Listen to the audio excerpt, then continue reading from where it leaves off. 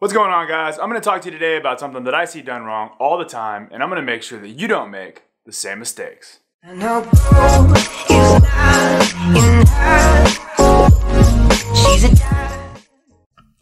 What's going on, guys? What we're talking about today is Smote, or synthetic minority oversampling technique.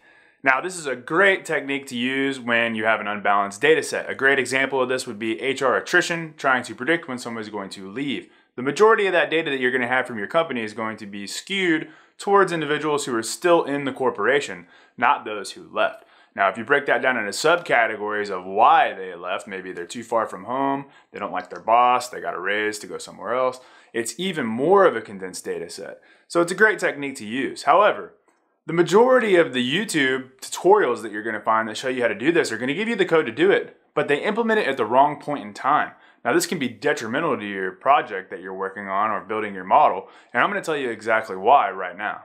All right, so when you implement Smote, you're synthetically oversampling that minority in your data set. Now, if you do that before your split, what ends up happening is you generate all of this synthetic data, and a lot of that data is going to end up in your validation set. Now, what will happen is you'll train your model and you're going to go to validate it and it's going to perform well. It usually looks like it's performing a lot better. It'll be overfit or it'll overperform. Then when you put this model into production, it's going to underperform. So, you'll validate the model, you'll show it to your superior, your boss, maybe even a client, and you're going to show them and it's going to look great. They're going to say, this is awesome, perfect, let's put this into production. Then it's going to underperform. Well, now you have some issues and you're not going to know why. And this is exactly why.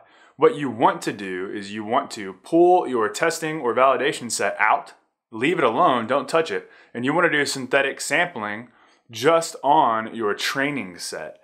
That way you ensure that all of the synthetic data that's generated is only in the training set. Then when you go back to validate, you're validating on data that's actually from the data set, and it's going to tell you exactly how your model's actually performing. Don't fall into the trap, guys. Don't just hop in and oversample your data before the split. Always do it after the split.